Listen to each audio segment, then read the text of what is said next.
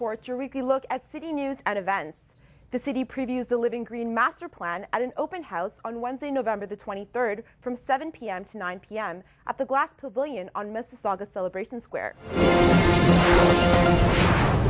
Good evening and welcome to Eye on Sheridan. I'm Darriel Roy.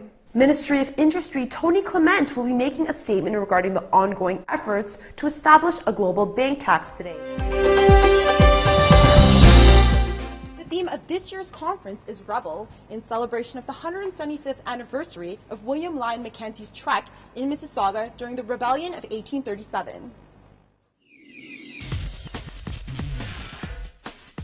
Unlike other naturopath clinics, In Good Hands uses a unique spin on spirituality to diagnose their clients. The South Asian community is expected to increase to 4.1 million from 1.3 million in 2006.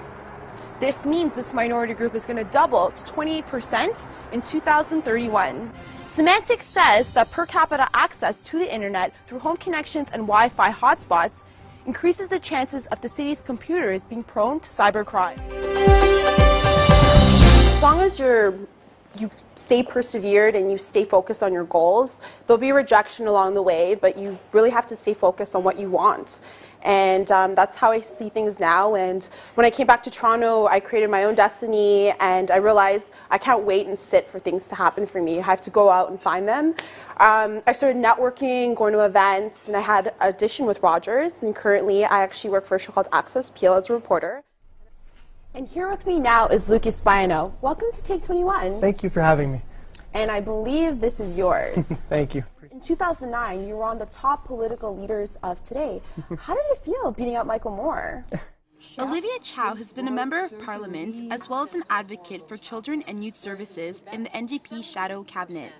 Before the child come into a school, we want to make sure that it has good child care. Our response coordinator, Darriel Roy, had a chance to sit down with health expert Dr. Oz. What would you see are the essential steps in achieving both physical and mental wellness? The number one thing, you got to have the mind and body work together, so understand a little bit about each of them.